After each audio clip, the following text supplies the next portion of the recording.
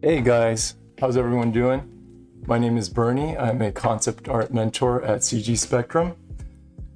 And today we're gonna use animal references to design our own creature concepts.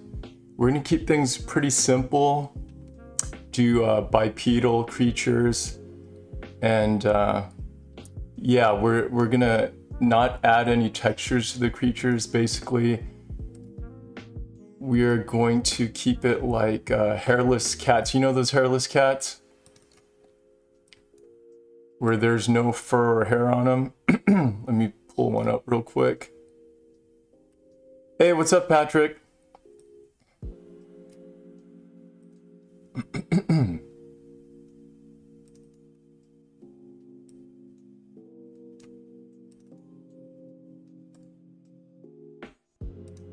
Yeah, so something like this, right? I'm doing good. Good to hear you're doing good too. We just had a daylight savings, or the end of it. So, yeah, the timing and schedule of everything switched up, so I'm trying to adjust to that.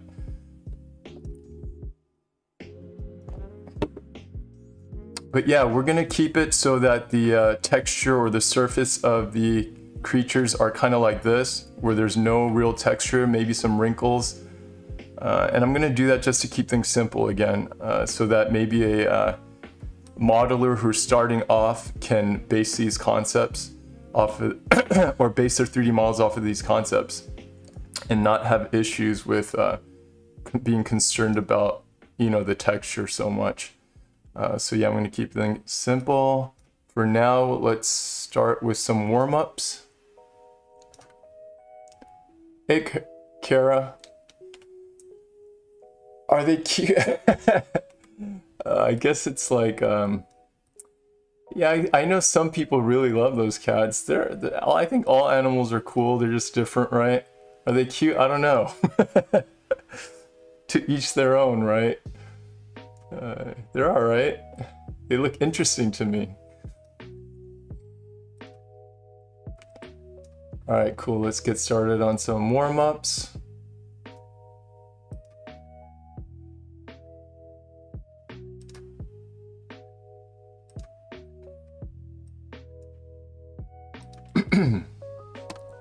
Yeah, we'll just spend a few minutes on each of these. Just warming up.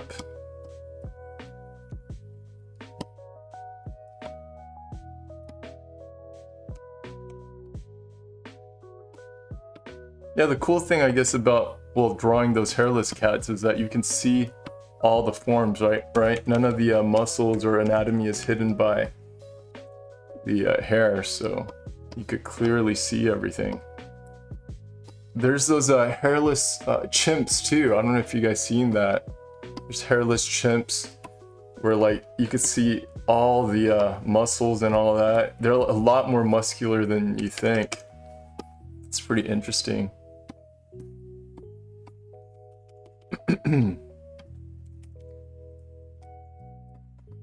Drawing an owl here.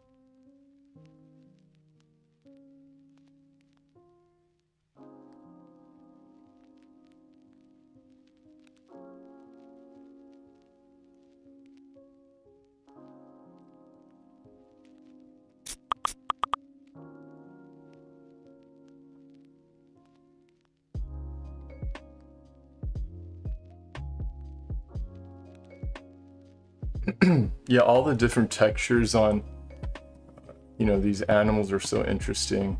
There's so much to learn, right? It's pretty endless compared to, I mean, figure drawings, human figure drawings are endless too in terms of what you could learn, but I never get bored drawing these animals.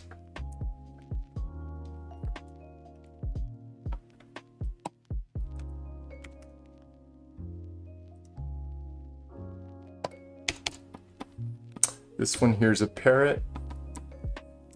Looks like a, I'm not sure what kind of parrot. It's a green parrot.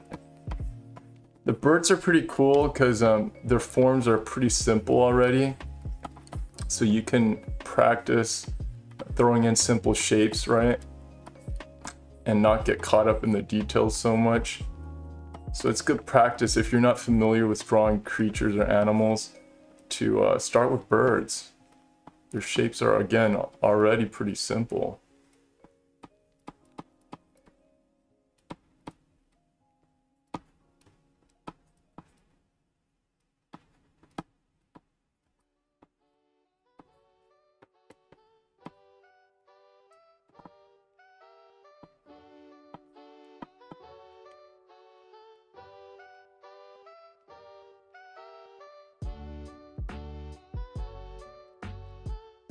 Hey, what's up? Trash art. Why the name trash art? Is it because you design stuff with trash?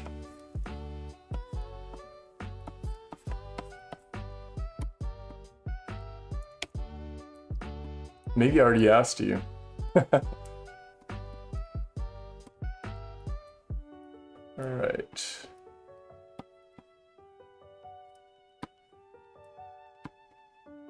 I used to have a parrot when I was a kid that looked pretty similar to this.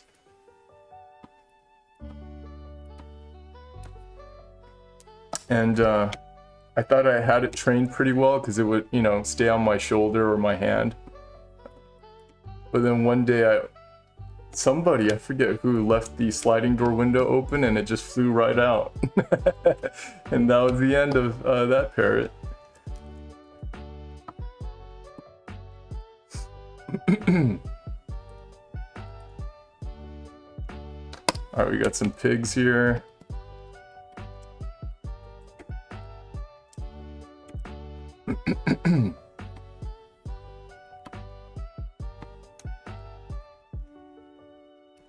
Do you guys have pets?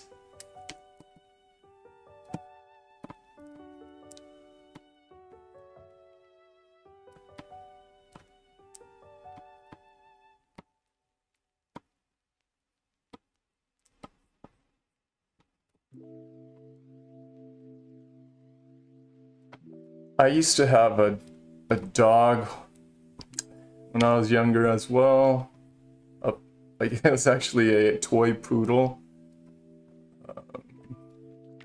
It was pretty out of control. Maybe I was a bad owner, or I didn't train it well. But whenever I left or had food out, or we were eating, you know, dinner or lunch or something, it would always try to get some food, jumping on the table and stuff like that. I've had a pet turtle. I've had a reef tank before. Those are pretty cool.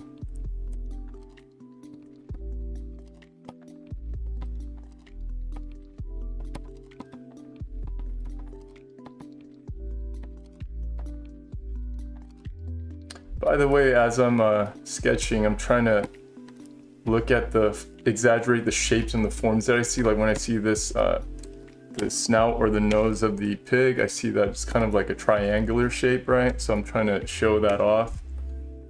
And I'm, again, trying to remember, okay, if I'm ever going to draw a pig of some sort, then remembering that that's a triangular shape. Things like that are what you're trying to remember as you're doing these studies or sketches, so that you could implement it into your own concepts later on. And I'm sure you guys heard of all, you know, creating a library in your head. This is exactly what you're trying to do here. As you do these studies, you're creating a library in your head, a library of, you know, in general, what creatures look like and what their eyes look like, what their noses look like, things like that, so that you could sketch it up or mock it up without even looking at reference, initially at least. Of course, later when you really want to develop something, it is still useful to check reference and, you know, just to make everything more believable.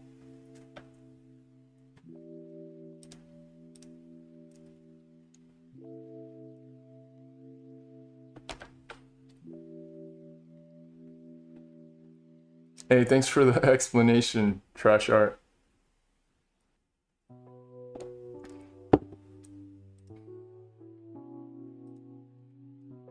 All right. Let's do one more, and then let's get to it. All right, this is I think it's a ram, a mountain sheep or something. Mountain sheep's head.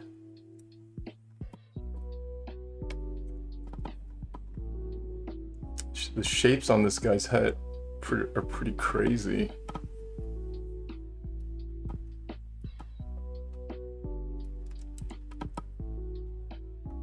There's a lot more shapes than you think sometimes on some creatures' heads, right? We often automatically simplify what we're seeing, of course, or what we remember about certain animal shapes, right? So when I'm looking at reference here, I'm noticing all these things I never noticed before, which is cool.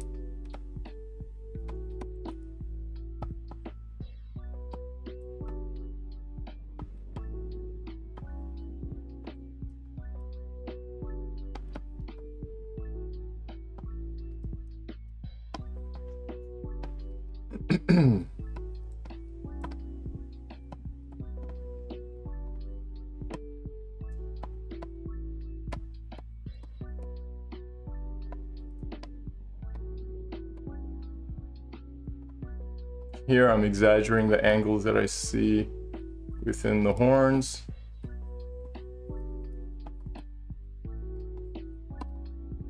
It's like twisting everywhere. I'm kind of trying to show that off.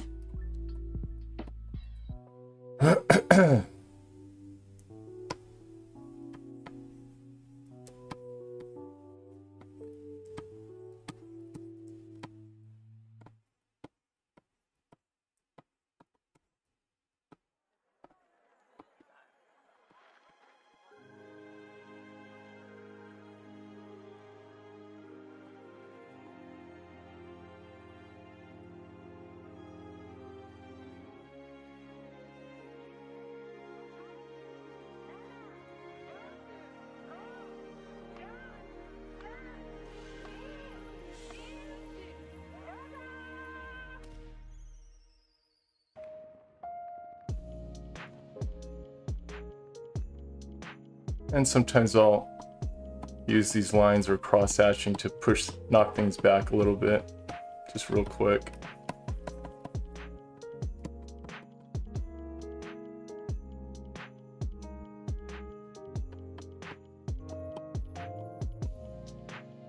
Give it some depth.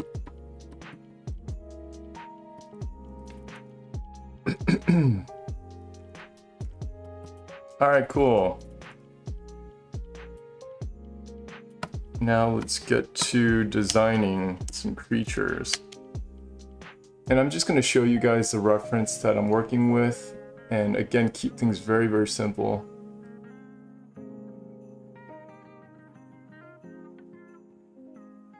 Hey, thanks, Trash Art. Hey, Patriz. Thanks. Yeah, so again, like I said earlier, we are going to do some very simple concepts. I want you guys to try if you can too. Just bipedal. So there's 2 legs. And yeah, we're going to select some reference to start off. Give me a second. Let's start with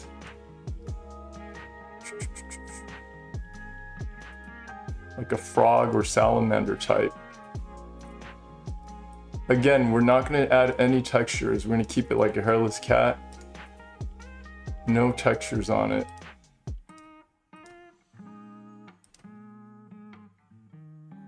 So this is the reference I have for a salamander.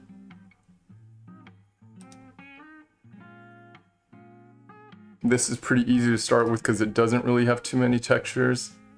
All smooth skin.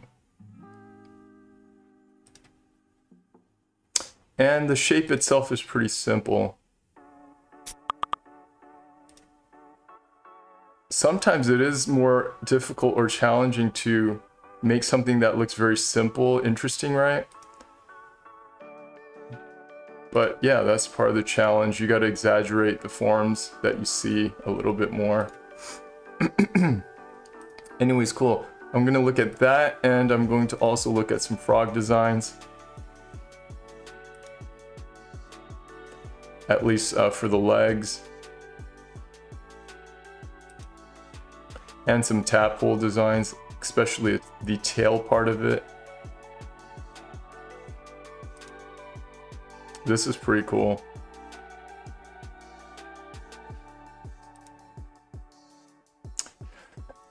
This one, like the toad, I think it's a toad, yeah. We'll save that for a different design. But yeah, again, let's start with the salamander, frog, and tadpole. Alright, cool.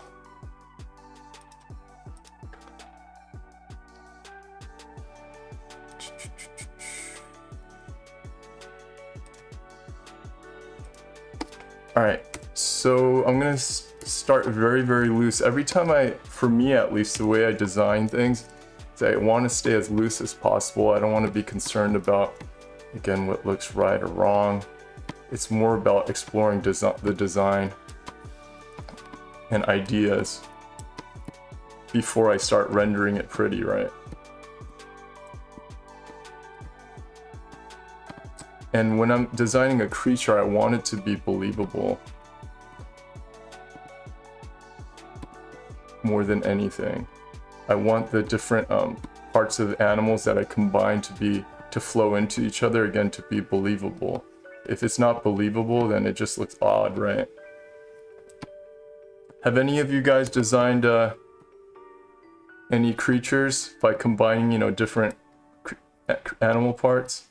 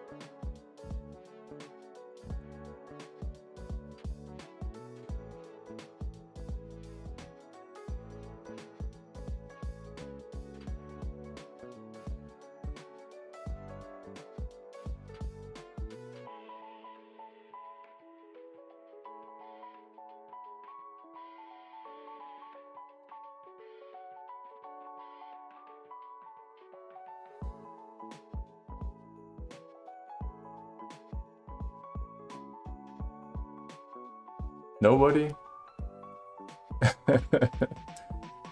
Alright, cool. So yeah, this is pretty basic. I am trying to pay attention to the silhouette and the balance of the shapes, right? I don't want the top and bottom to look equal, meaning kind of like a bubble like this. That doesn't look good, right? If the body area, the torso was like that. I want there to be a balance. Like yin-yang type of thing going on. Kind of like that, where this big curve flows into this larger curve, right? If that makes sense.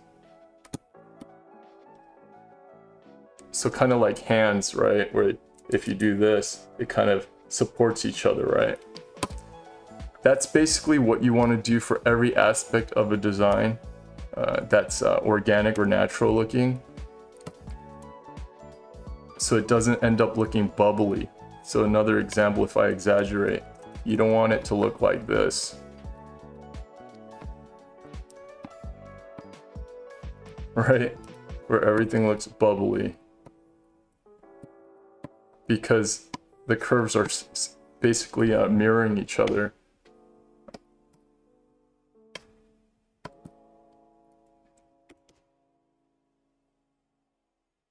Hey Kara, you're doing an ostrich humanoid creature for the intro concept art project? Awesome. That sounds interesting. Alright, so we'll leave that one. Actually, let me draw in the other side of the leg. The other thing also is when I design something like these creatures, since I don't know exactly what it's going to look like when I'm sketching it in, for me at least, the way I design it, depending on, again, the overall shape of the creature, I'll do it from a side view, a profile, so that I could really understand the overall proportions, right? If I did this in a 3/4 view, I can do it, but again, it's not easy for me to grasp the overall proportions, like how long the torso and the tail is compared to the head. In perspective, it's hard to gauge that, right? So that's why I'll start in a profile view and then I'll put it in a 3/4 view, if that makes sense. So yeah, I'm just sketching it in for myself really to understand, again, what the proportions are going to be, what the overall silhouette is going to be. Let's do another one that's the same thing. Salamander, frog, and tadpole. Let's just see if we could come up with something a little bit different. So this time I'm going to curve it up so that the back of his neck and head is higher than this one. Let's see if that works.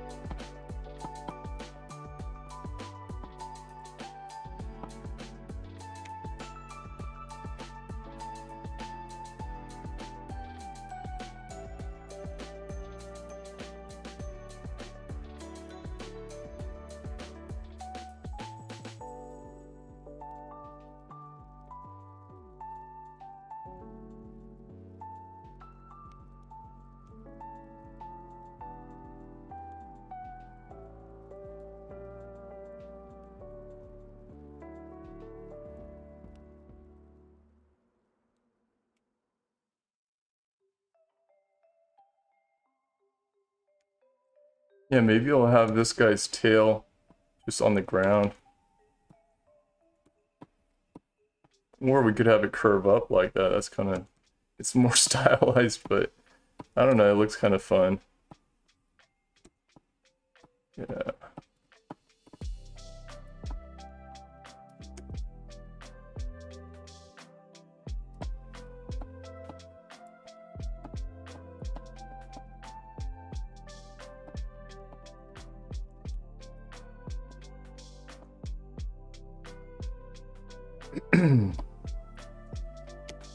Yeah, let's try that. Make it look different, silhouette wise.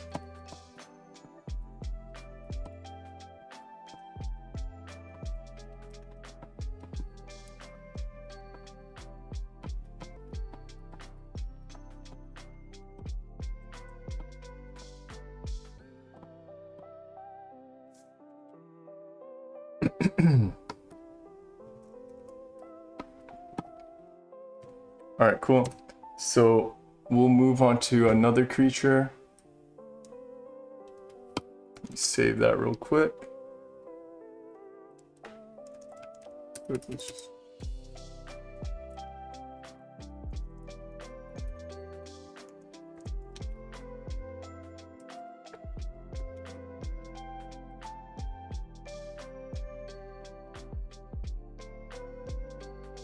Yeah, Patriz, the curves and everything, that's, again, yeah, hair and beards, everything. Yeah, they compensate their direction, or they counter the direction, right? That's right. That's how everything looks pretty natural.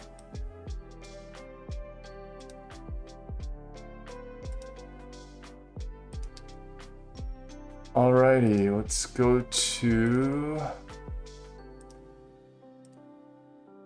I have images of lizards, they're pretty much going to be the same as these, so I'm just going to combine them later on when we further develop these. So I'm gonna skip the lizards.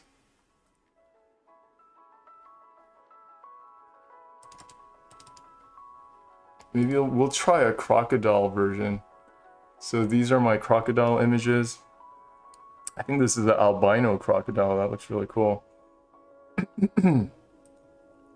But we are going to simplify this. There's a lot of little details and bumps on the crocodile's head, right? And obviously the scales behind the top of his head. We're going to, for the most part, ignore all the little details. But yeah, let's try this out.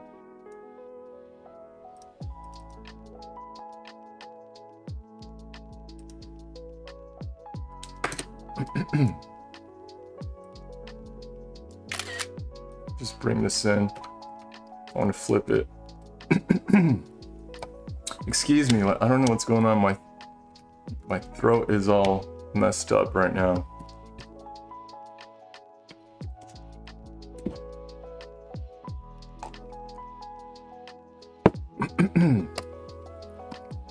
All right. So let's try a crocodile.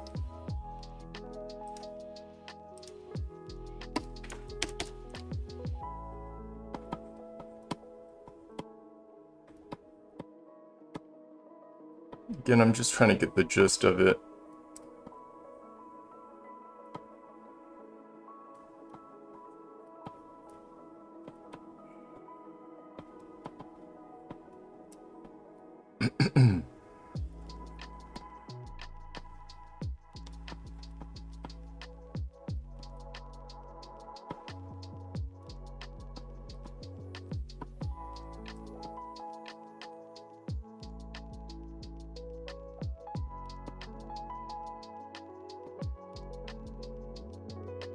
All right, let's see what we can do with the legs.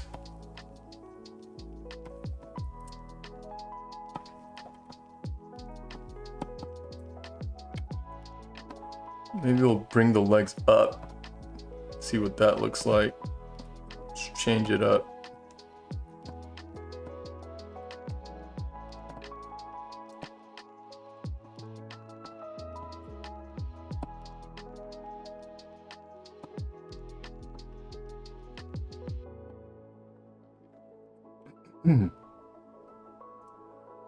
The eyes look awesome on it? Cool, thanks. You guys are too nice.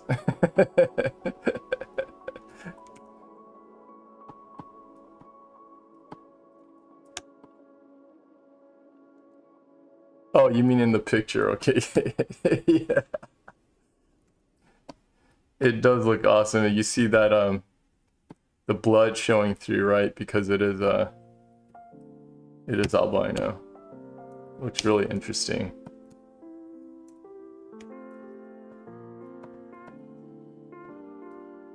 All right, let's get some of that detail shape in there in the back of the head. And I think we do have to add a tail here or else it's gonna look odd. Let's see, let's flatten this out. Oops.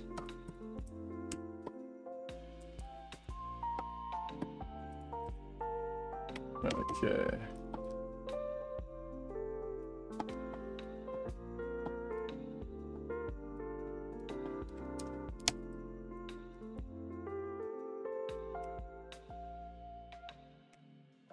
See if I could think of another type of tail.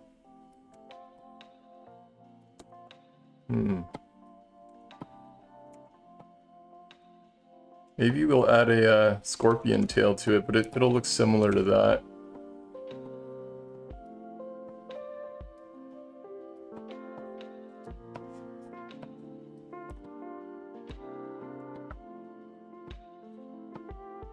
Or maybe it's the other way, so it could actually poison something.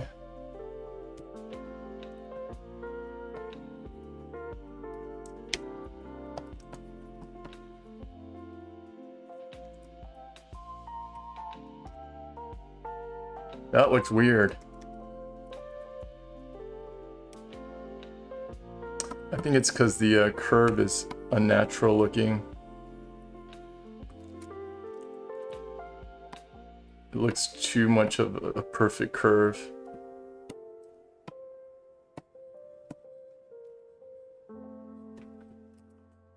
We'll just leave it at that.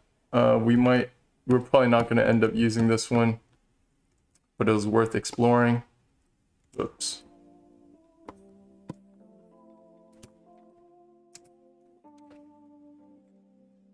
I like the ones on the left a lot better. And I actually did some sketches earlier, right before the stream. I was just messing around. Just for time's sake, we'll move on to some of those and developing those as well.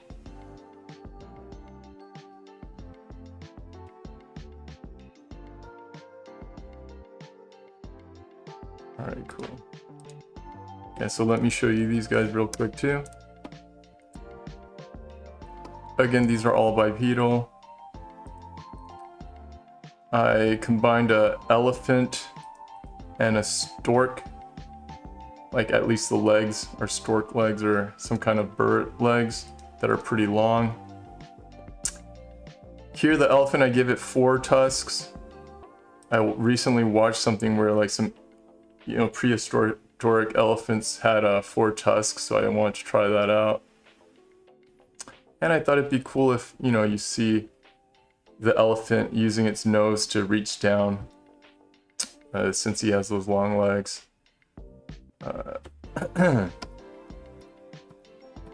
For this one, it's kind of a warthog pig, combined with ram's horns and a bat nose. And this is the 3/4 view of that same design. So again, I would do a side view first to design it, and then I would do a 3/4 view. The one on the top left right here is based off of some kind of a stork or bird's head, crane's head. And then I just gave it some T-Rex arms, those tiny T-Rex arms, and like a chicken wing. And the one on the bottom right, or bottom right here, is a combination of a toad and salamander, and maybe some frog legs. So let's get going with these. I'll choose some of these and start developing it. Let's start with the warthog, or the pig.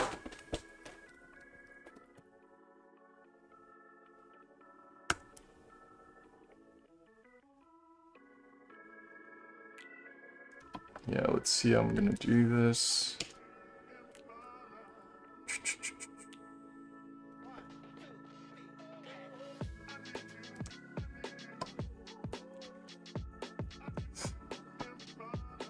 So I'm gonna clean it up. I'm gonna lighten everything up and redraw it basically. So I'll do the 3/4 for the warthog, or the pig.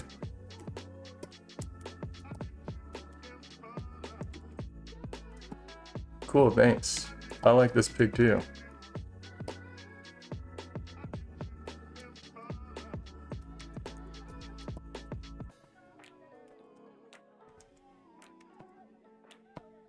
So right now, I'm really not gonna look at reference. Earlier, I was looking at reference, which again, just because of time, I'm not going to look at reference, but you guys should always try to if you're not sure what something looks like. But again, I'm loosely basing this creature off of, a pig. So as long as it kind of resembles some characteristics of a pig, I'm good with that.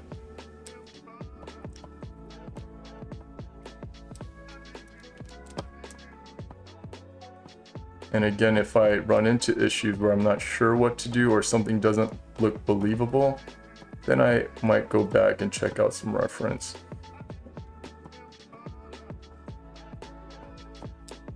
Again, I remember that the pig's eyes are kind of poofy on top and on the bottom. And I know the nose is scrunched up like that, so that's what I'm trying to remember. And the nose, again, I'm going to kind of exaggerate it, make it look kind of like a little influenced by a bat nose, where it's pointy up there. And of course, the big pig snout. Looks pretty thick, right?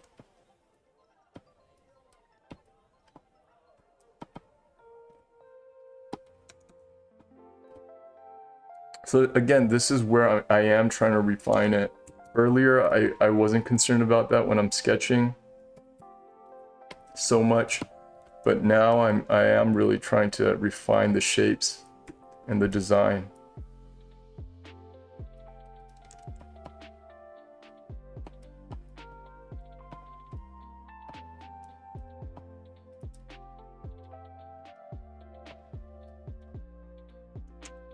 And I decided to keep the tusks here pretty small because I want the ram's horns to be more dominant in this design.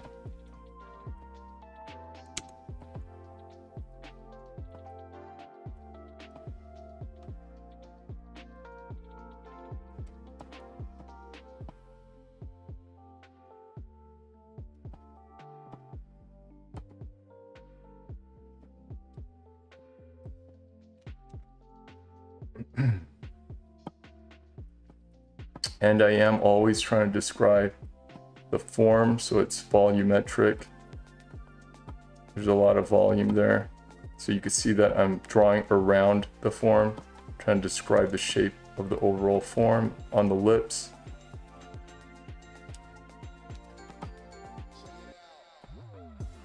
And indicating some teeth right there.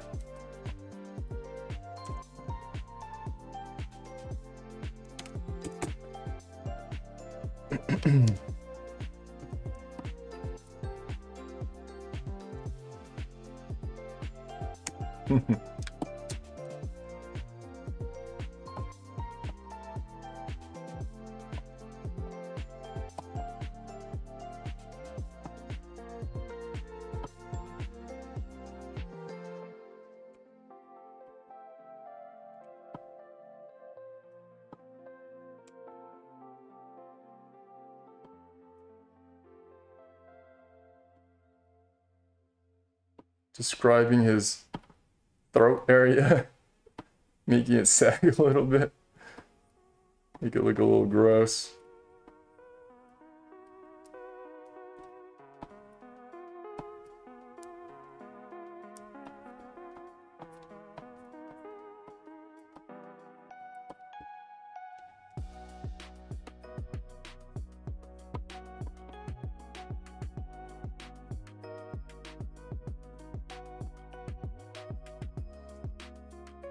All right.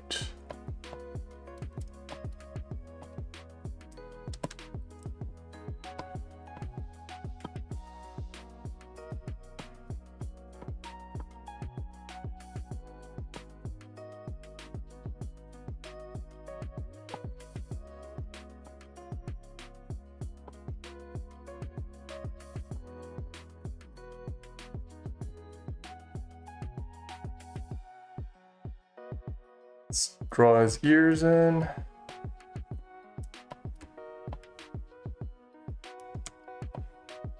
Yeah, I'm making them kind of droopy.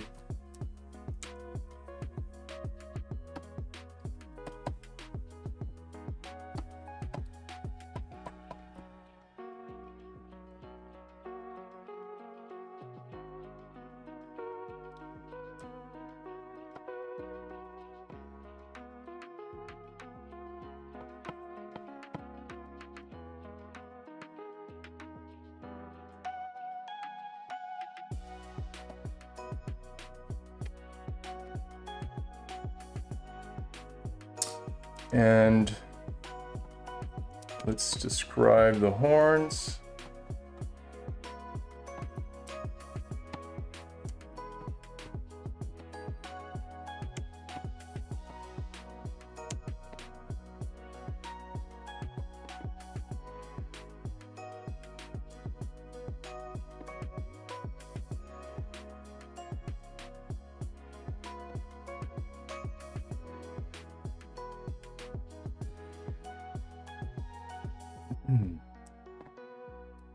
And I'm going to try to show off. I am going to add some texture to the horns. Not too much though, I'll keep it I'm gonna try to keep it simple.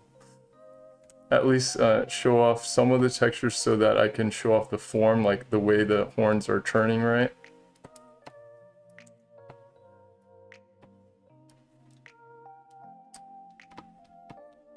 Yep.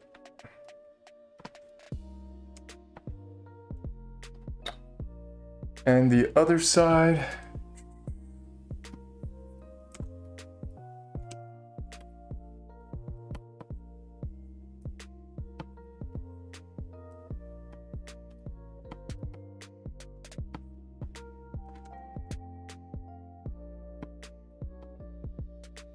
And once you start refining your design, sometimes you'll notice that certain things don't look right. It's easy to get away with things when everything's sketchy, right? But once you again start defining things, certain things don't look right. And you're gonna have to make the fixes, right, in your design. Or make adjustments.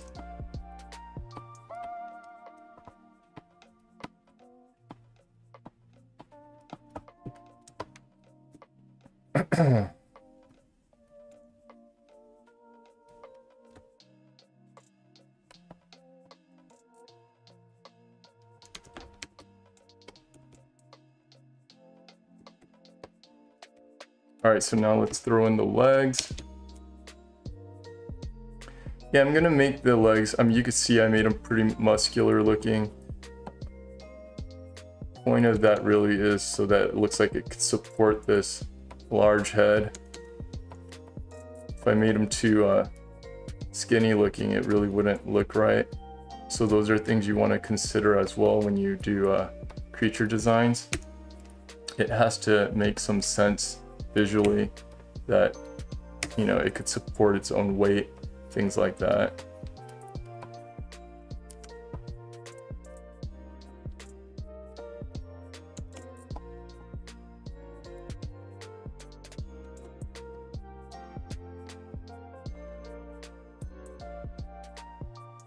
For the feet, I'm just combining both the design of a pig's leg or feet and a ram's feet as well. Just combining the two.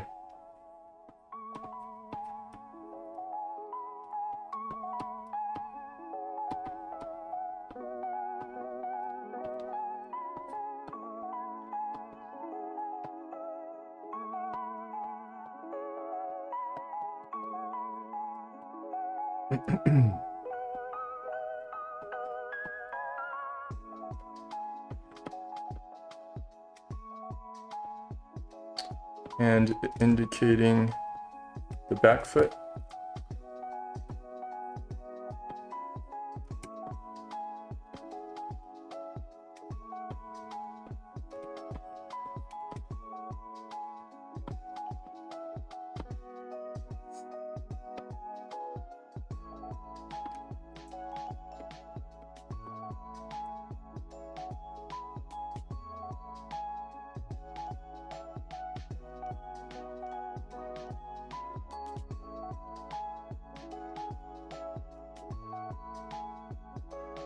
All right, and now we're just gonna add in the butt area and the tail.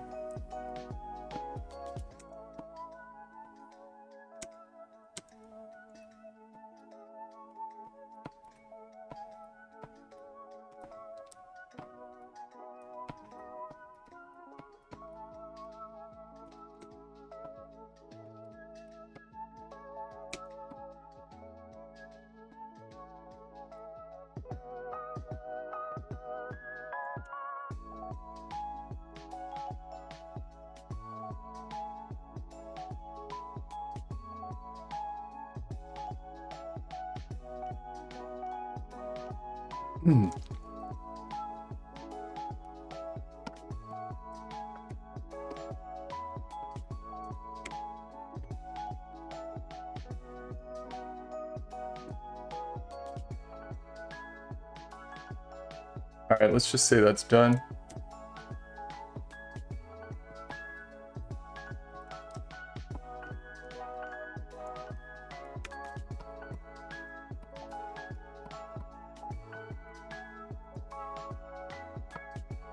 Oops.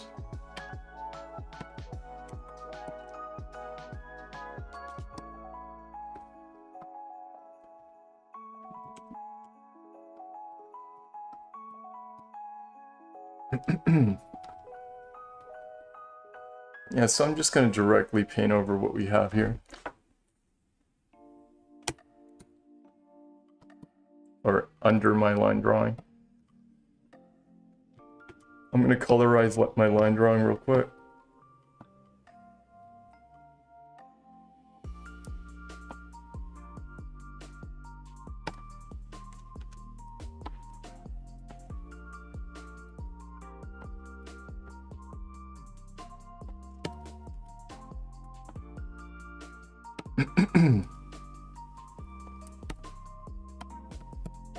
Okay.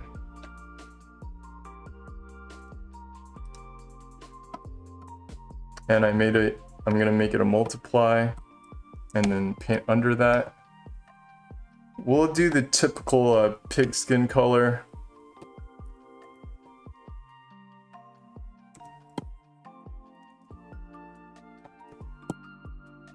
Let's do something like that. We might make the horns a different color eventually.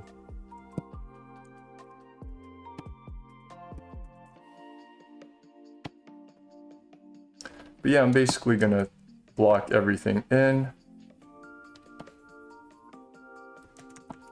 The whole silhouette. And this is a stage where you can really check if your silhouette is solid or not, or interesting looking, right? And make adjustments if necessary.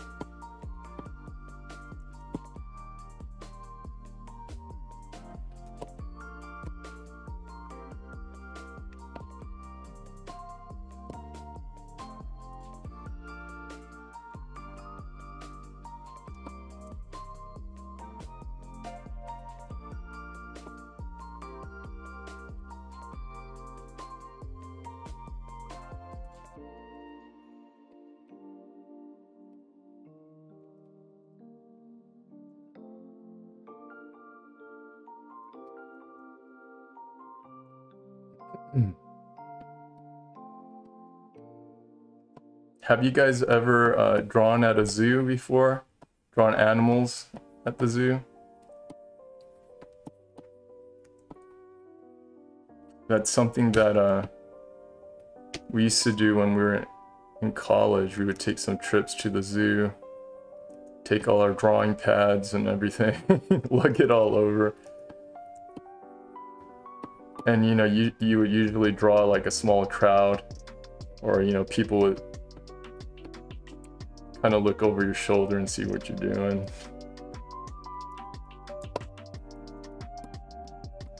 And yeah, the toughest part is really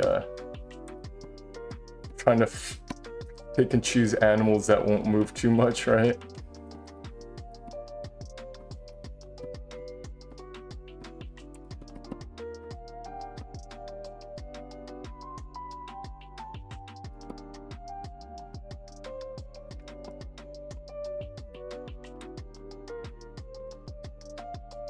All right, we got that blocked in. I'm gonna darken it.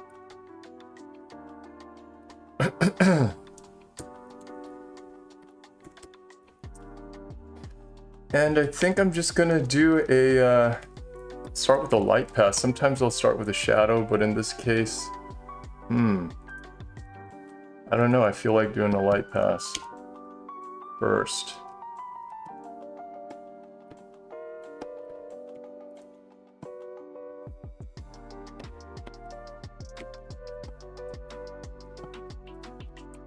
So I'm going to picture it like the lighting is coming from the top left. I'm looking for my hard edges here. And they are on the side of where the lighting is coming from.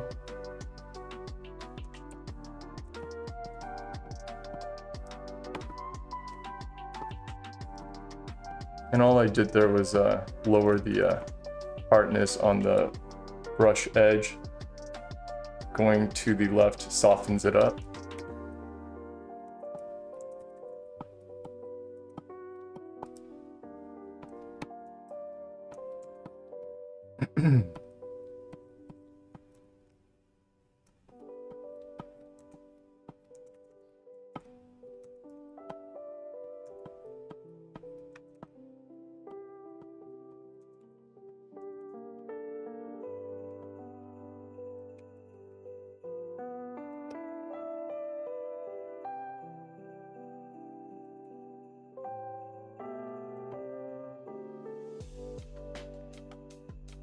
And I always, I always want that light-dark play going on,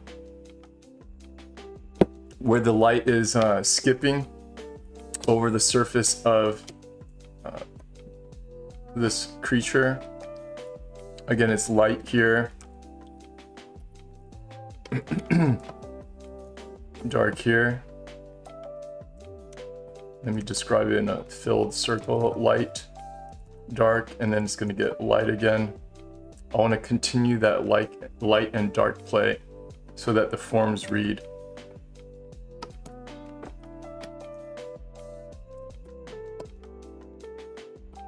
I know sometimes people get confused about where to add their lights and darks, and why certain parts of the their painting doesn't read well. And it's because you're putting light next to light and dark next to dark. So yeah, the forms aren't going to read as well. You always want that alternation of light and dark between the forms.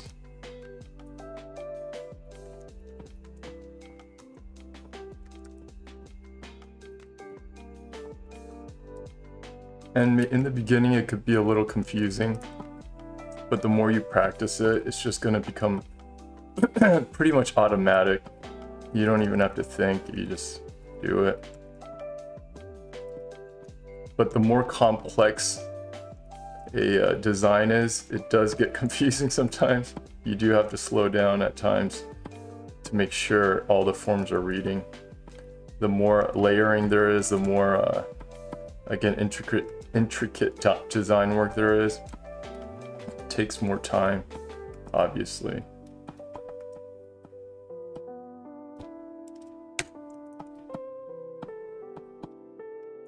Here I've chosen to make the back, or the area behind the snout, lighter, so I put a hard edge there. I'm going to make, or put a highlight on the nose itself here, but not at the edge.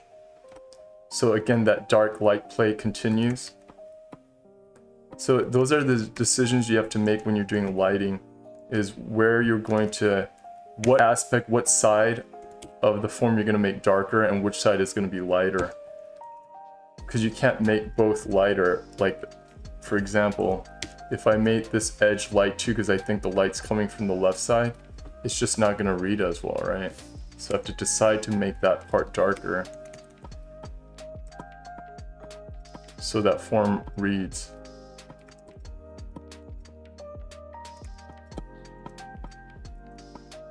And even the tusk here, I have to decide, okay, which do I want to be lighter overall? And I'm going to decide here to make that tusk darker and make the cheek behind the tusk lighter, so that that silhouette of the tusk reads more graphically.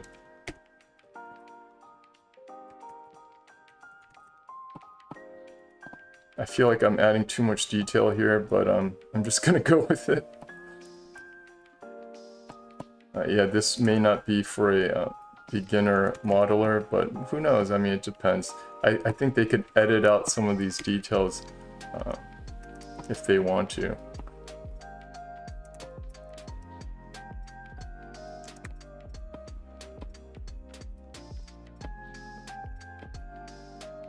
And I decided to add a little lip at the bottom of the upper part of the mouth.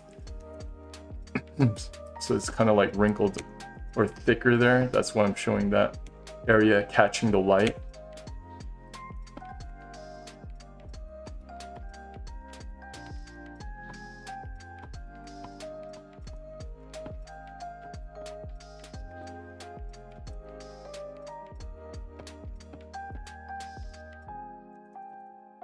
Here as well, I'm gonna make whatever's behind this larger horn generally lighter.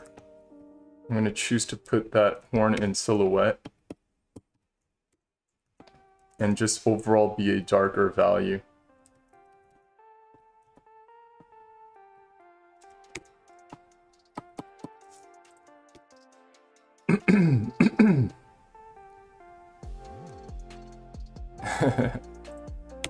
Yeah, he does look pissed off, right? Someone stole his food.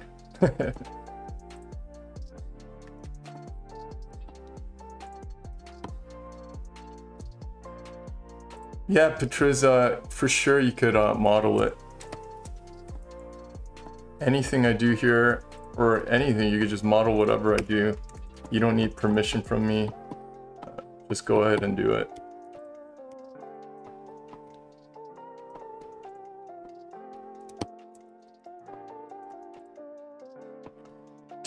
Patrice, by the way, do you think this is too complex for a, I don't know, beginner modeler or a student? Let me know, because again, sometimes it's hard for me to gauge what's too complex or what's just right, you know what I mean? Or what's too simple. Again, in this case, I wanted to do something that's not too complex, but still interesting enough, right? Where, you know, the modeler could have fun modeling different forms and things like that. Keep them interested and somewhat challenged.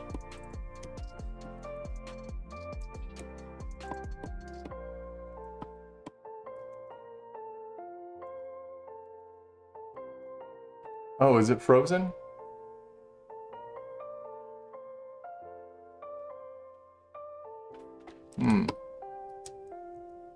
Doesn't seem like it is on my, I don't know. Anyone else? Is it frozen for anyone else? The stream? If it is, can you let us know in the chat? Oh, okay, it's okay for you, Flippy. Thanks for letting me know. Yeah, it seems like it's fine. Oh, okay. Woo!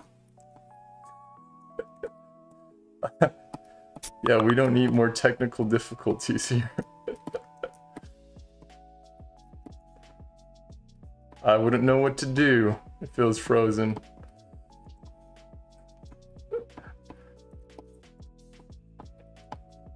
Anyways, you can see that as I'm going down the creature, in general, the value is getting darker. And that's what you want, because you want the lighting to look like it is coming from the top down. And I generally want the attention to stay up top where my focal areas are. I don't want you just stay like looking at his feet, right? I want you to look at his face and the horns and things like that. And the overall form, the overall read.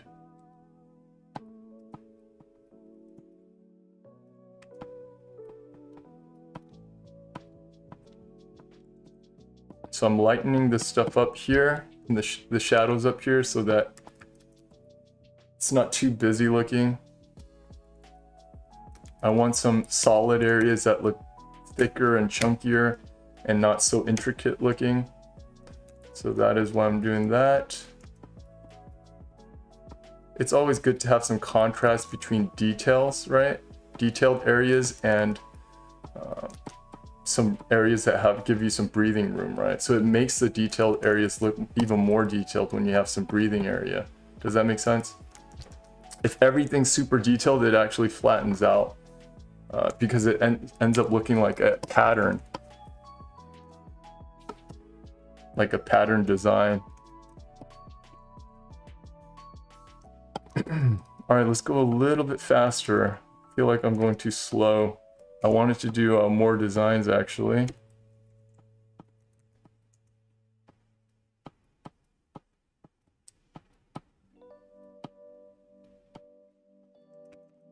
And even for the ear, I'm deciding to put a little lip there, like a little edge that flips up a little bit to catch some light.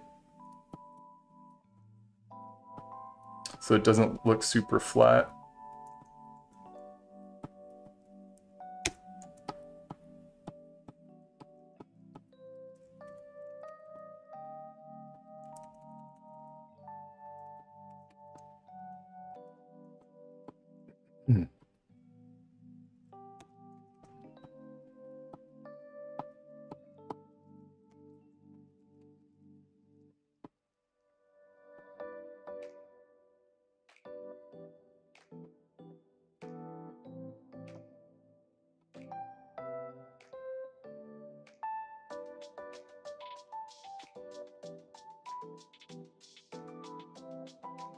A little bit of wrinkles here behind the ear where it connects to the head.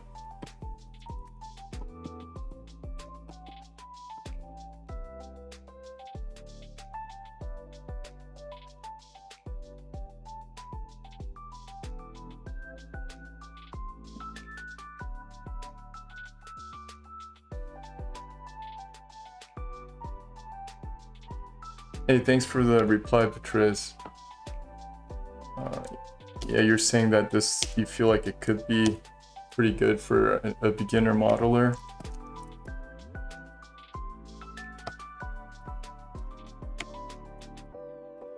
Cool, that's good to hear.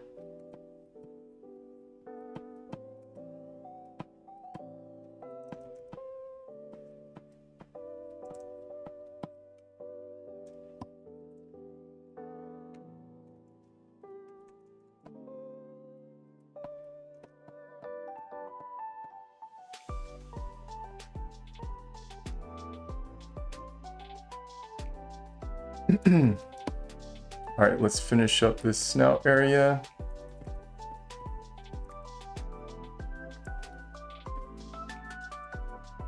I'm gonna have it so some of that light is catching, or ambient light is hitting the bottom of that snout as it curves out slightly. But then it is still creating some shadowing right underneath the tip.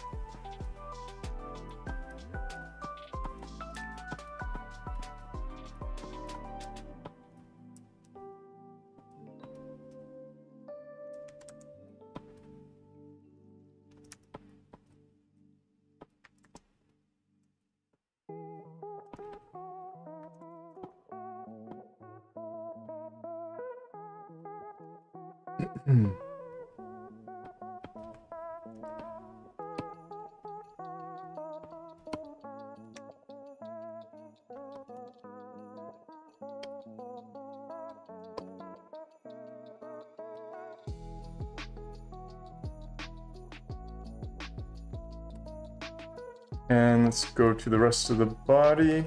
Actually, let's add a little bit more detail here. Yeah, I think I just really like doing details, so I get caught up in it sometimes. Are any of you guys like that?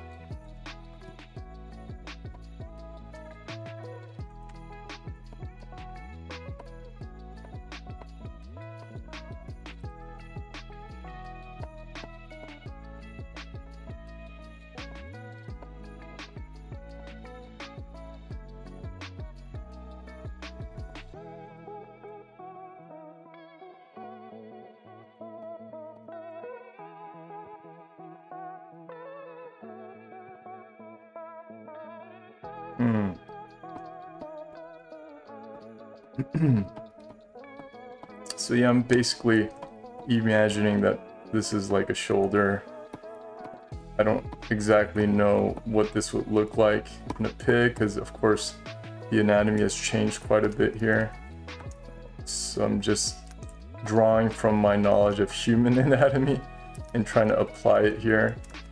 And the reason why is because it's, you know, as long as it's from nature, it'll look right somewhat, or you can make sense out of it visually.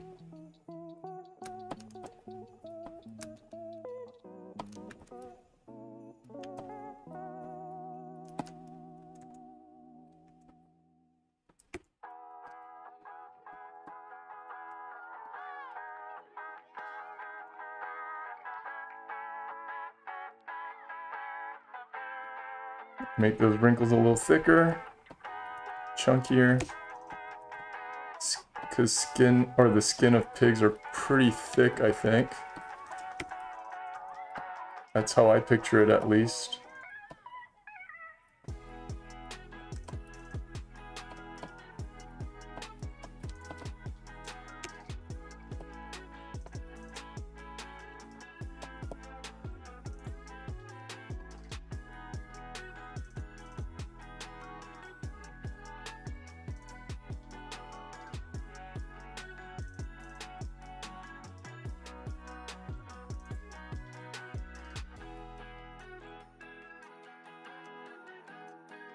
Yeah, and when I design this kind of stuff, I don't necessarily think, again, that it has to really match the anatomy of a pig. When I'm doing all these details, the tendons and the design of the foot, I know it's not perfect or, you know, what it should be. I just want to create a creature inspired by something, and the little details don't matter. As long as overall it looks, you know, it's obvious what it was inspired by. And again, for me, the number one thing is to make it look somewhat believable. Like it could exist, right?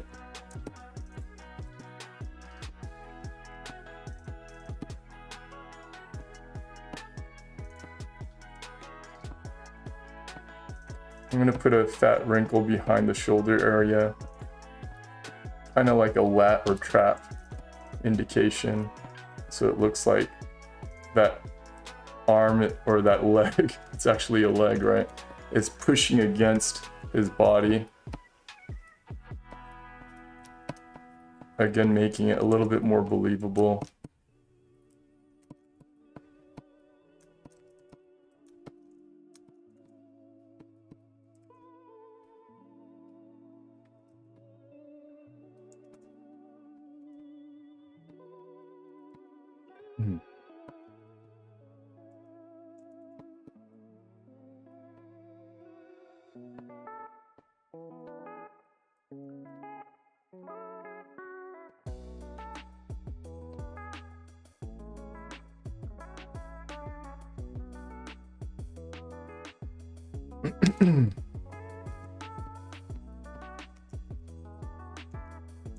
All right, cool. We're almost done with the first pass, the lighting pass.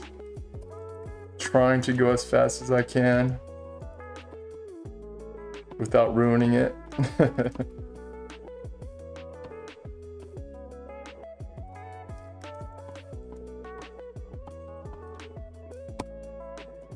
We'll keep that other leg in shadow. We'll have some of that light, ambient or balanced light coming in, hitting the belly area or his ribs.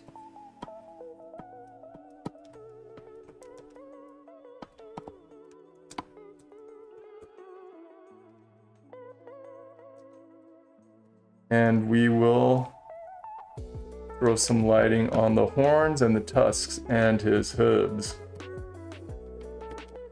For that, I'm going to lay down a different value. Let's go back. So I just want to make sure I'm under my line drawing. I'm going to do something a little cooler brown.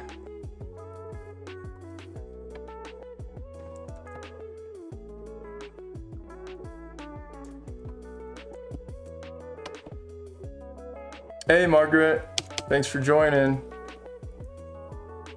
Margaret's in one of the classes that I have, group classes. I'm doing good. I'm having fun drawing this pig beast. Looks weird, but it's fun. How are you doing?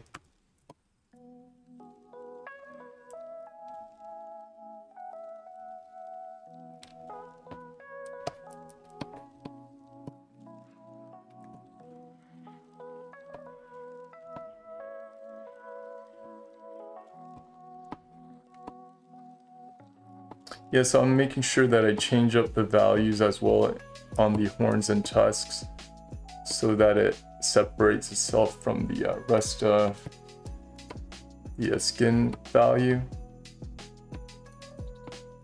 So it stands out. And I'll adjust the values and color a little bit after I, block it all in. Just to make sure that we're working with a good base.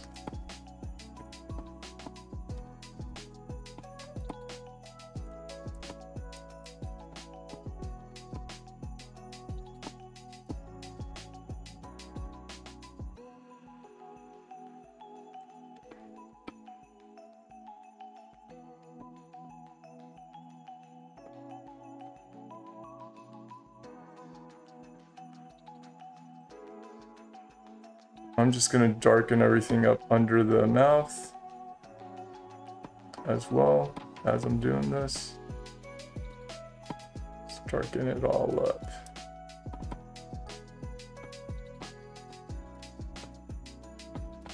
The nostrils and the eyes as well. I'm just going to darken it up in this stage.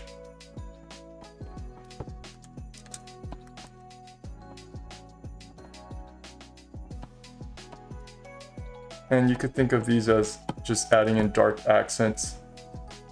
At a certain point of painting, you do want to address that, where you go, you know, zoom out and look at it and see where you want to accent certain areas with shadows or darker values to pop things out, to bring some more attention to it.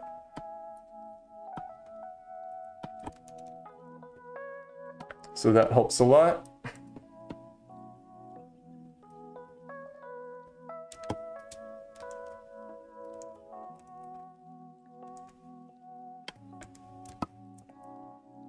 The hooves I put on a different layer because I think I don't want them as dark.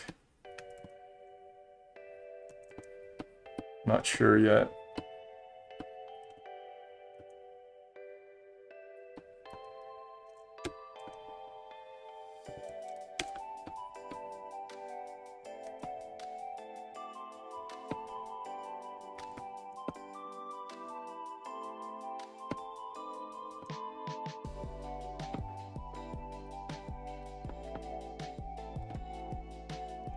All right, cool. So, oh yeah, let's do the tail too. So I'll keep down the same layer as the hooves, because I don't want this to pop out as much because it is going into the background. Let's just leave it like that.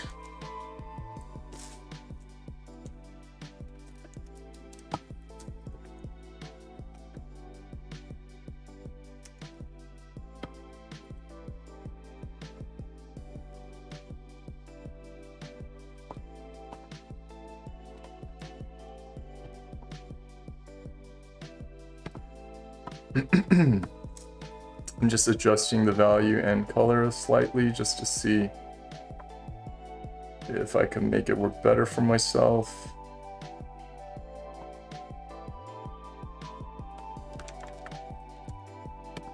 I think that's good.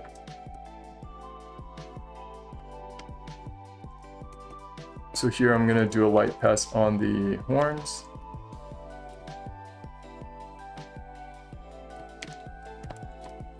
Go a little bit lighter.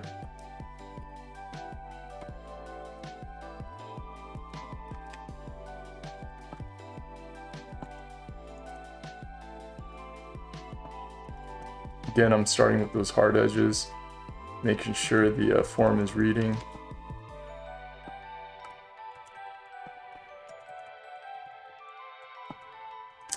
And I'm trying to keep things fairly simple. I gotta keep telling myself to keep it simple. Don't go crazy with the details.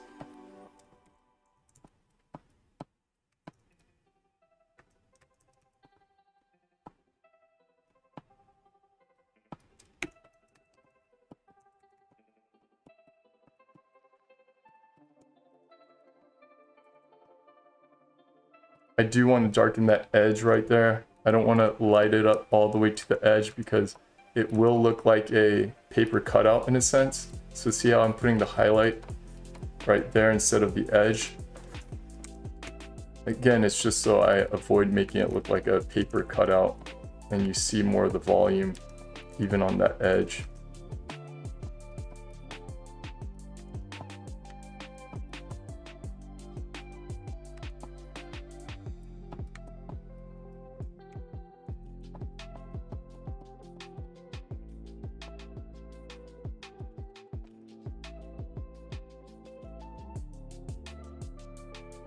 Here I'm going to bring that layer up above the line drawing. Actually, that line drawing is kind of interfering with what I'm doing, so I'm just going to do that.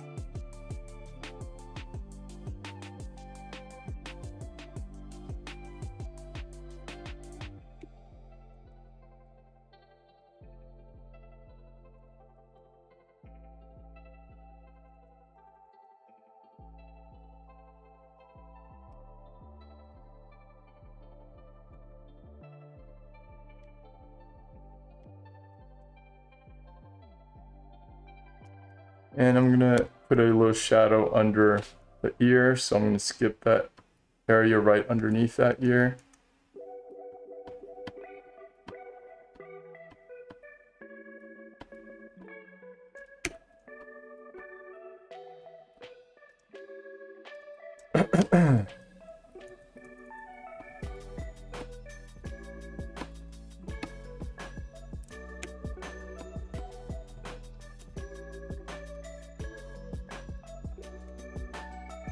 All right.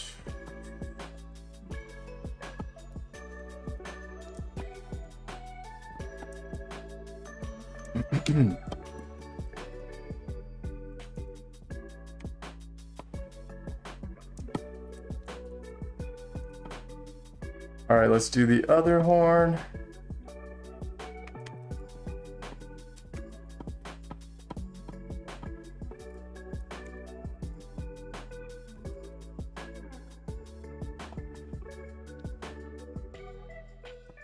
This one, you do have to be more careful because the horn's in perspective. So again, just as long as you continue that light dark play, it will help things read because there's so much overlap here. You want to make sure that your forms are still reading, even if it's, again, being kind of scrunched up with all that overlap in perspective. You want to make decisions on, again, what side is dark and what side is lighter. You want to continue being disciplined about how you're describing your form. It's easy to get lazy, I know, but yeah, it'll pay off if you're disciplined with how you're describing the forms.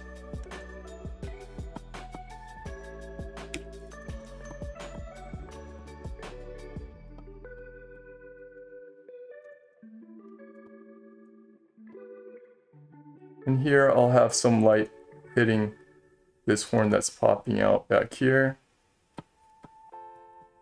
And so it's creating the pig's head is creating a shadow on the back side of that horn. Just to show off some lighting.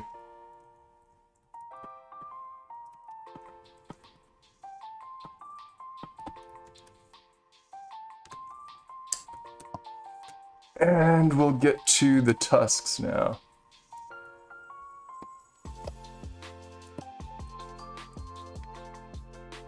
Looks like we're not going to have a lot of time to do the second one, but I'll at least try to finish this one. I mean, I'm sure we will finish this one so that, you know, you guys have something to work off of if you want to model it. And then if we have time, I'll try to quickly paint up one of the other ones just for fun. And maybe we'll continue that one next week as well.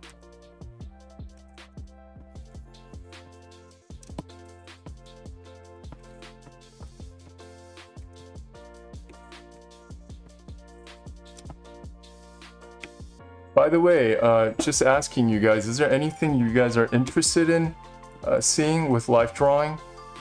So basically anything that we can do or that I can do that's based off of reference from life, right? That's what this stream is about. So let me know.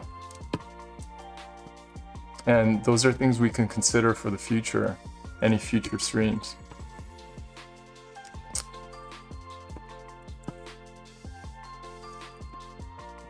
Let me know in the chat.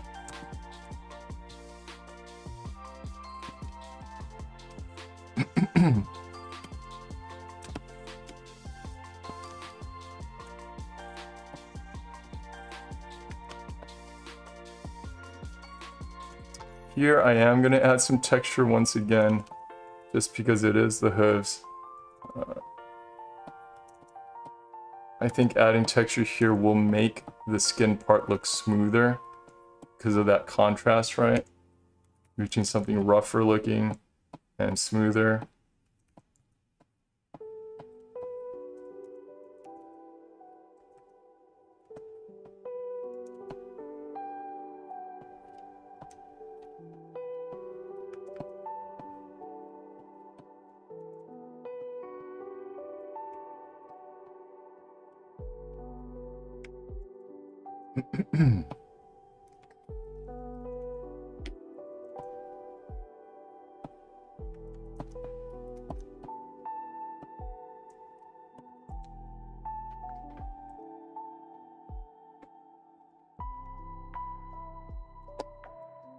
The tail, I'll just indicate the light hitting it slightly.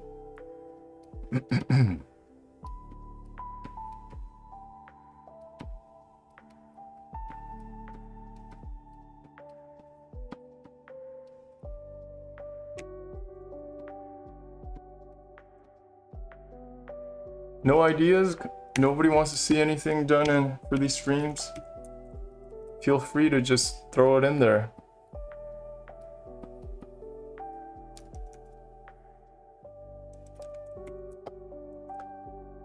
Alright, so I'm going to make a new layer, and I am going to add some highlights in the shadow areas for the darts, or the where the horns are. I'm just going to make it more desaturated and a little bit darker, so it's going to look cooler. Just don't want to lose all that form, just because it's the shadow.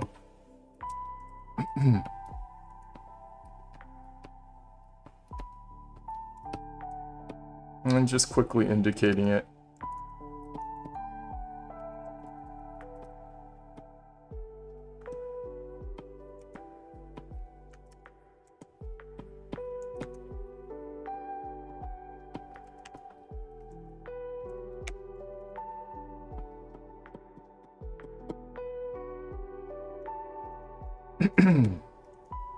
Alright, cool. And I am going to do a dark pass now.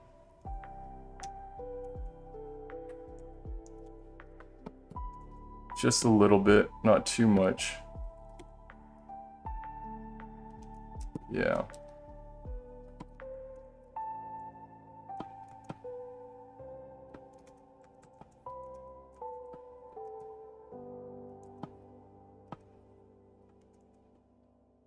I think I'm gonna just do it on a multiply.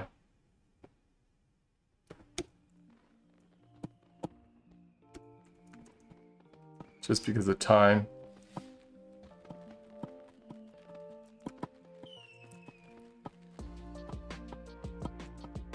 And doing this will really pop the forms a lot more.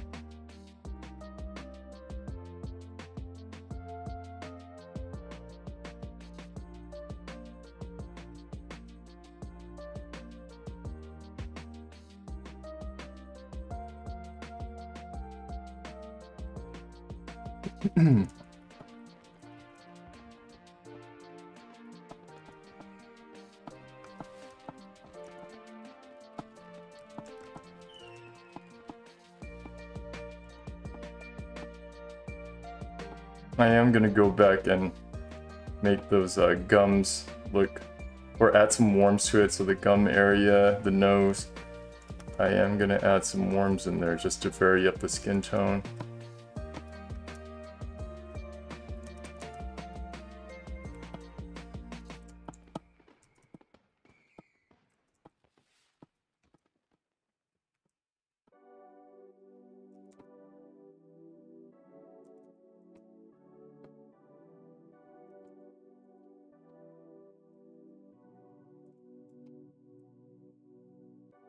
Merry Christmas? Why so early?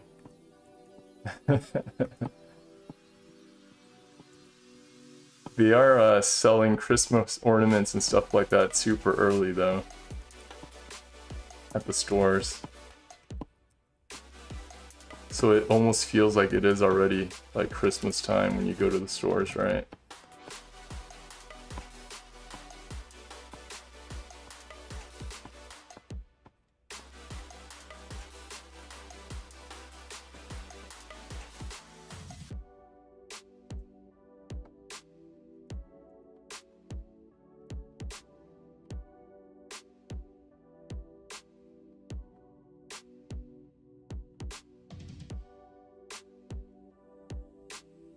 The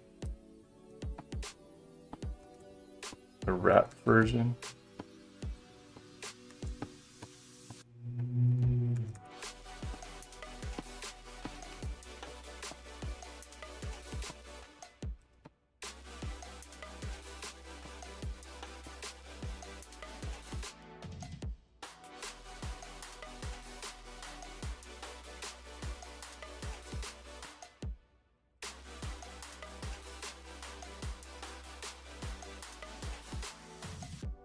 Yeah, this area is kind of like a tangent because the way the horns curve around the ear, it almost looks like, you know, it's following it, which it is kind of. So that is kind of a tangent. So you want to make sure that, that's why I'm kind of redefining the values here to make sure that it looks like, or I'm making the overlaps read a little bit clearer, right?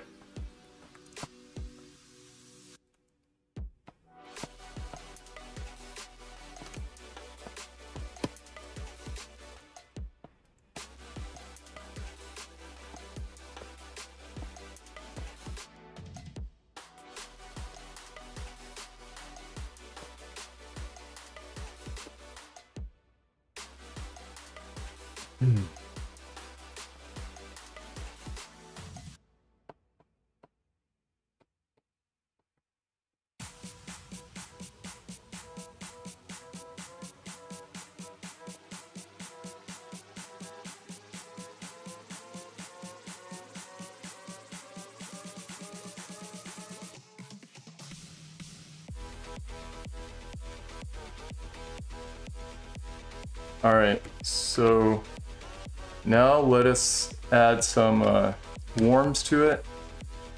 I'm just gonna put on a multiply again. Choose a warm color, something reddish pink. And let's throw it on the nose. Let's go a little bit darker.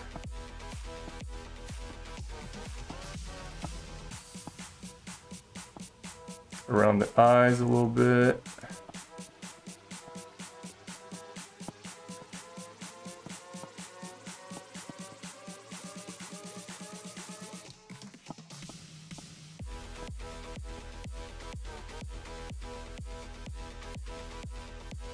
The lips, the gums definitely.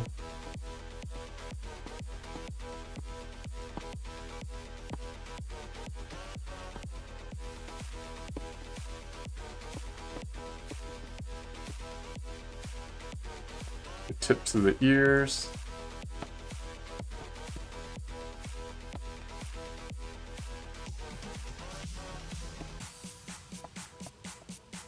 And this helps separate some of the shapes here as well. Especially as you can see in the ears and the nose. I didn't put any worms right behind that nose so it separates.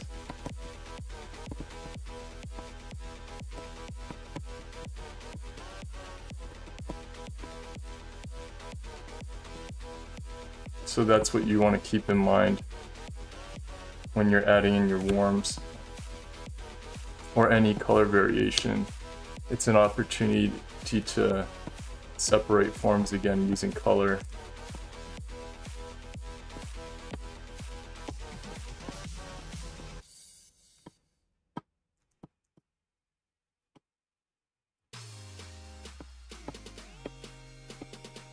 And in general, I think I'm going to make the throat a lot warmer overall.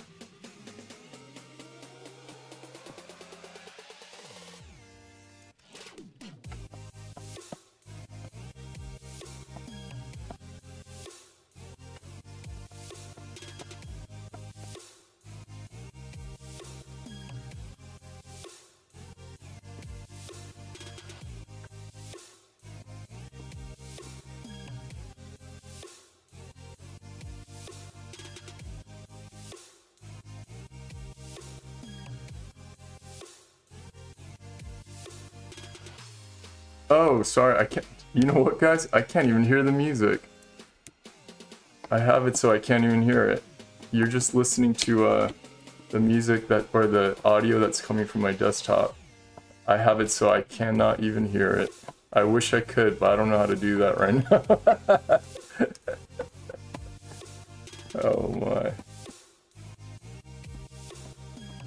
It's dead silent where I'm working right now.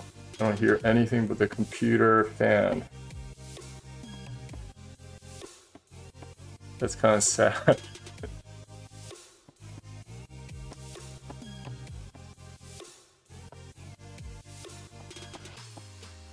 Alright, I'm almost done adding the worms here. I'm gonna make the bottom of the foot a little bit warmer.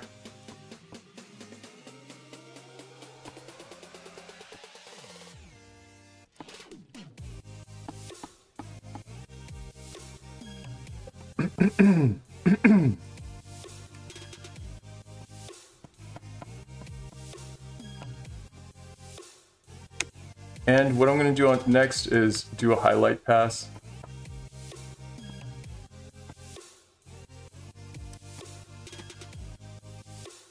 So the reason why I added the worms first and made it slightly darker is so that I have room to add a highlight pass on top of all this, and it'll create some depth in the way I'm painting without trying too hard. So now I'm going to have to be selective about where I place my highlights, because those are going to be my focal areas. So it's more about editing than throwing highlights everywhere. You want to edit where you place it. You don't want to put it everywhere. It's going to get spotty and it's going to actually flatten out your image. And you don't want it to be the same intensity everywhere. You want it obviously most intense where you want the viewer to look at. And it's an opportunity for you to indicate some texture, or like to show the surface of of whatever you're painting. Like if it's super smooth, right, or a little lumpy or textured, that's what you want to think of as you're adding in the highlights, because the highlights are going to catch on things that are higher, right?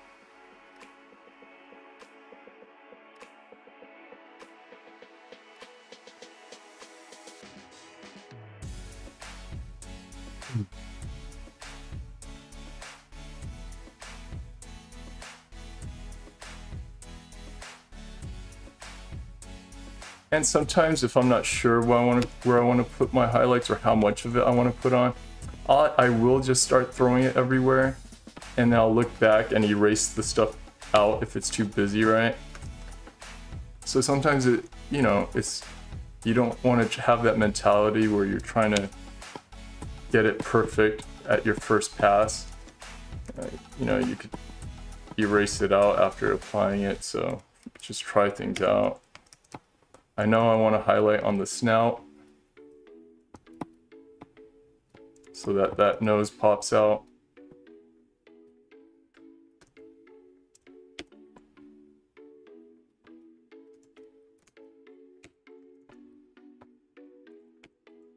And I want this tooth to stand out in front of everything, so I am going to add highlights on that. See, against that darker silhouette of the tooth, the highlights really pop, right? So that's stuff you want to plan for. That's why I decided to make that tooth darker as a silhouette, as a shape, opposed to making whatever's behind it dark. I decided to make it lighter on the outside, right? Whatever's behind the tooth.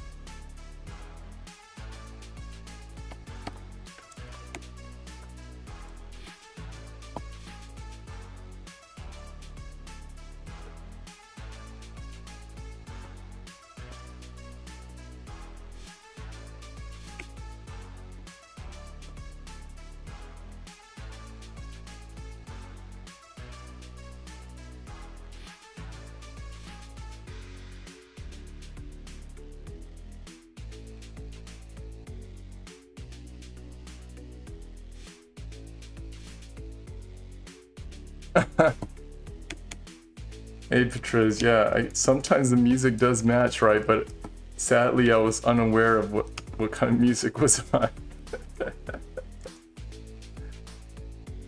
I do usually like drawing with music on though, most of the times. Yeah, especially music with no lyrics, which it is right now, right? So yeah, I prefer that. Lyrics for me get distracting, or I want to sing along or something, and it'll get distracting. Yeah.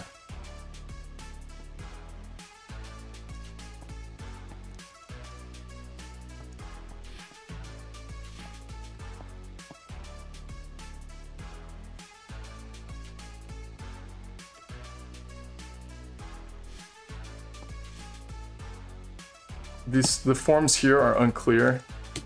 That's something I got to figure out, but I'm gonna leave it for now just because of time. I'm gonna keep going forward, trying to get most of the image done. I do notice that it is getting spotty because my highlights are kind of the same intensity, so I'm erasing some of that out.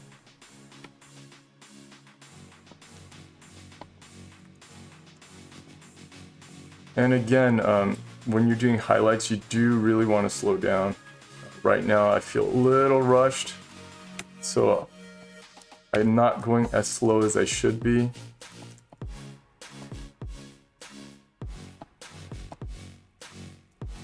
So I am realizing I'm making some errors here and there.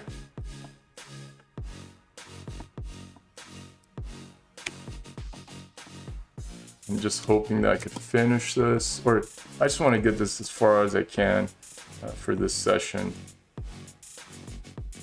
so that we can do something else next time.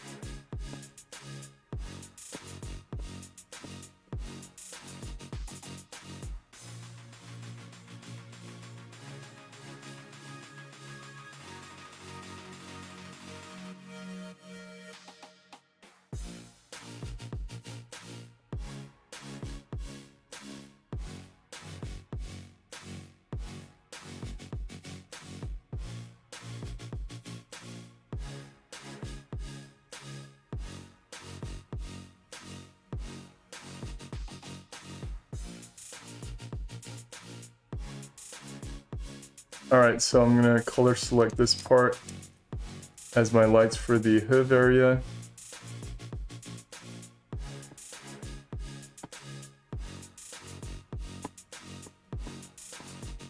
And just indicate lighting on it. Not gonna go too crazy with that.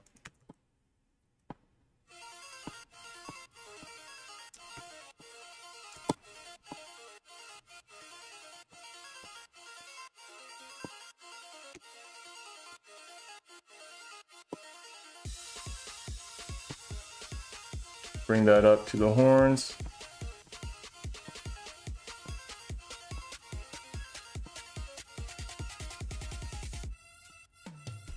And again, gonna keep it quite simple. I know we could add a ton of texture to this, but I'm trying not to.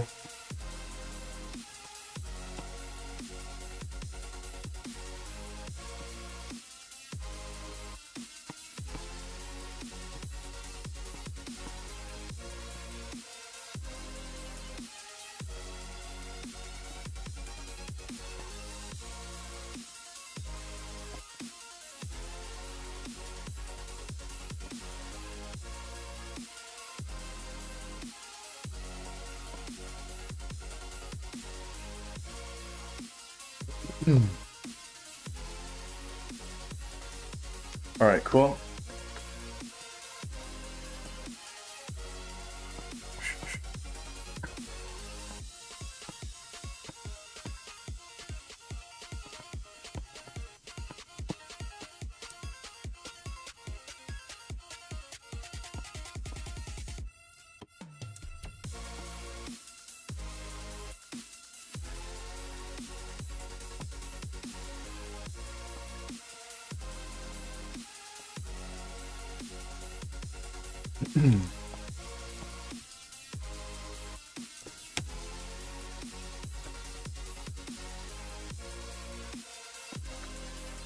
All right, now for the last, well, few layers that I have, I'm going to try an overlay on top of this just to see if I could group my lighting a little better.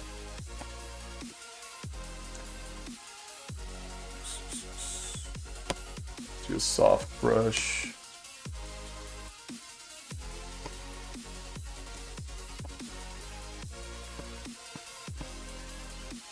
It might not work, it's worth a try. It might get too bright.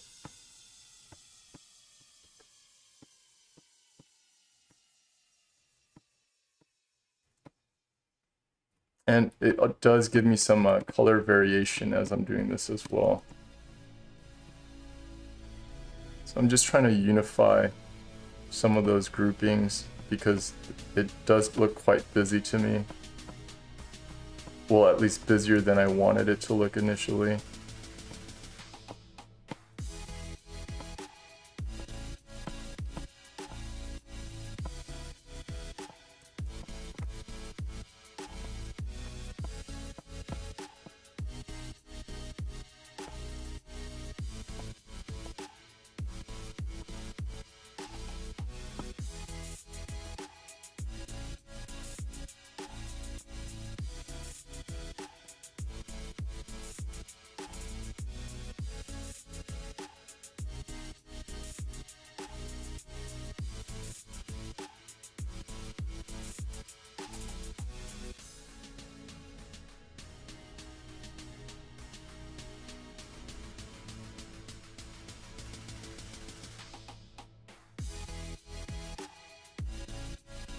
Hey, thanks, Patrick.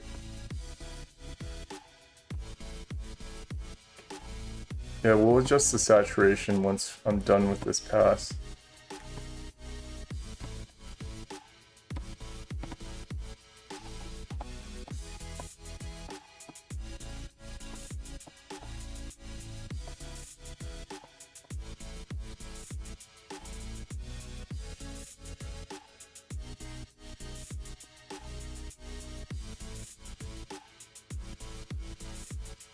All right, so let's try desaturating a little bit and lightening it up.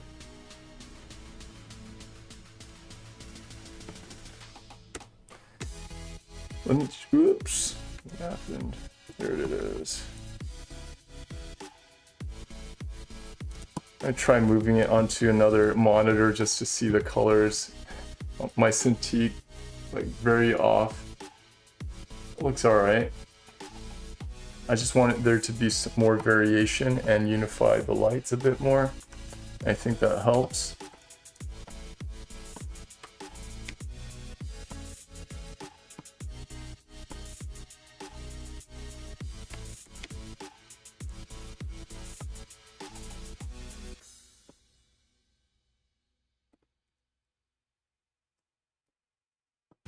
See if I could throw in some saturation in the gums. Little highlights in the gum area and maybe around the eyes, just little hints.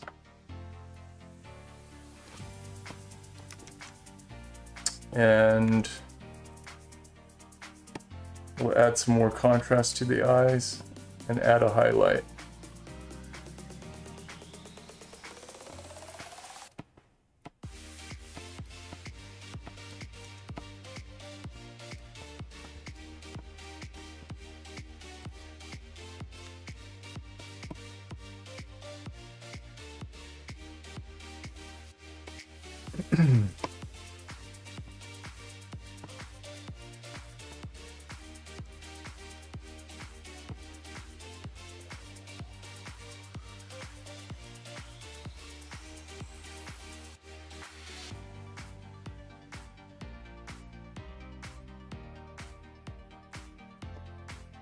going to clean up the edges a little bit. That's something that you do want to do as well, is clean up your silhouette, and again, make any fixes that you need to make your silhouette read really strong.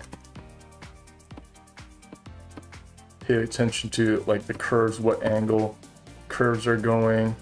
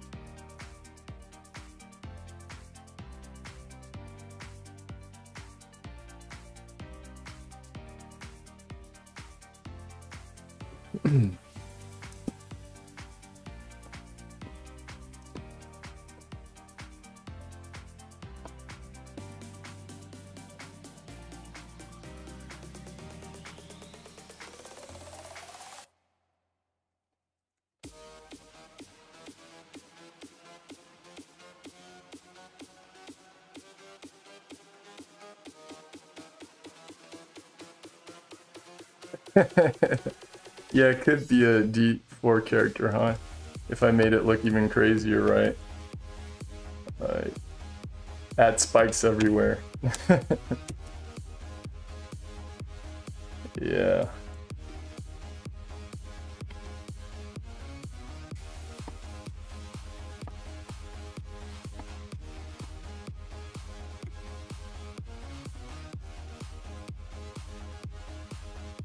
We could add like little scars here and there.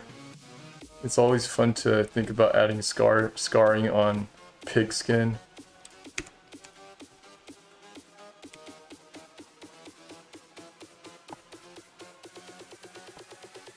Maybe he's, you know, been attacked by things, or he's attacking things, and around his mouth. You know, like the great white sharks have all these scars around their mouths. That could be a cool look to try out. If you're modeling this, you could try different things with that.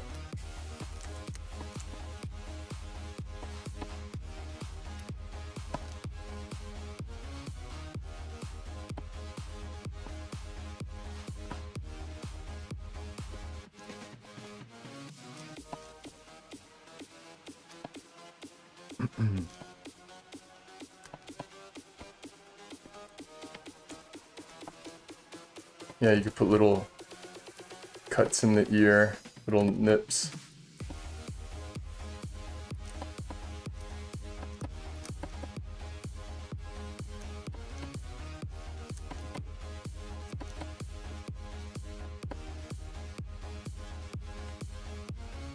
Here, actually, it looked like there was like a little lip ring around here, so I'm just gonna make it look like a ring. Just giving the modelers an idea of what they could play around with. Yeah, you could put a little ring around there, or even around here.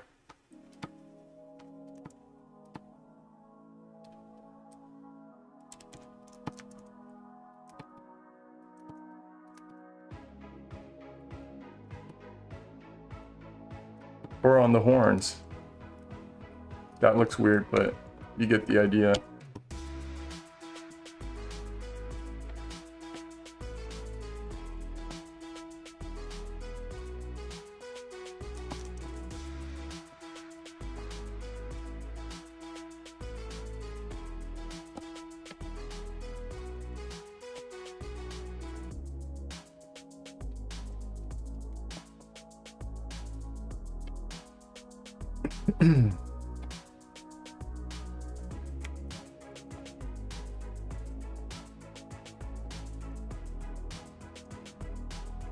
Or around the snout, right? Whatever you want, you could put rings everywhere. That looks odd. Sorry about that, guys. I'm just rushing it. Ah. I'm gonna take it out. Looks gross.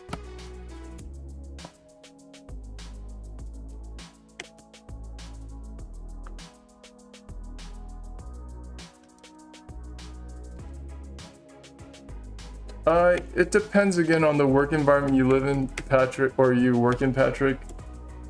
Yeah, sometimes the AD will be, you know, coming by your desk and checking out what you're working on as you're working on it, which has happened, you know, it was like that for me at Blizzard, and yeah, they would just tell me what they thought right away, and I would make adjustments.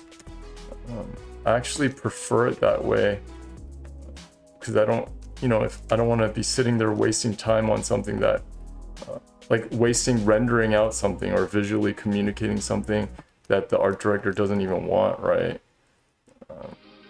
What's the point of trying to like sell something if, and just waste like days of work trying to convince your AD that something looks cool when they could just take a look at even a rough sketch like this, right? And decide if that's the direction they want or not. Or even at this stage, like you're saying, they could say, hey, looks too much like a normal pig. Let's make it look crazy, like demonic. Like, let's make it look even more demonic, right? Let's go crazy with it.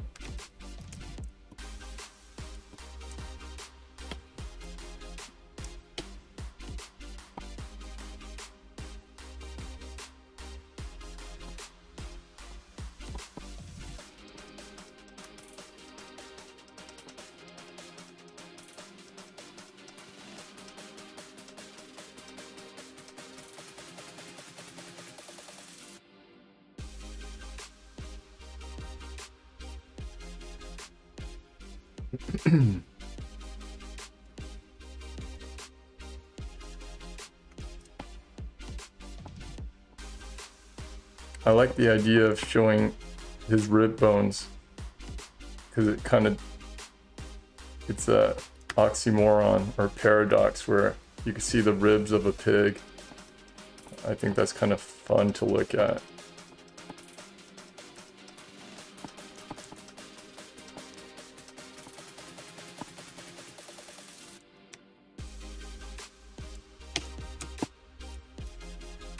Oh yeah, and you could add little bits of hair underneath. Maybe we'll add some real quick under its chin area.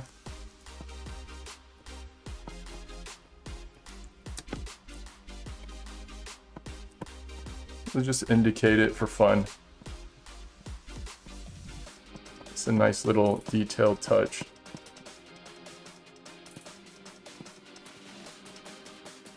Stubble.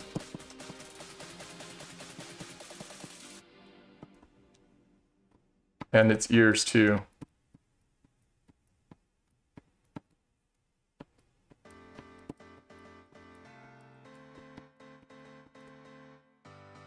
These little touches, like these detail touches, do make a big difference in terms of bringing a lot of character to your creatures or things like that.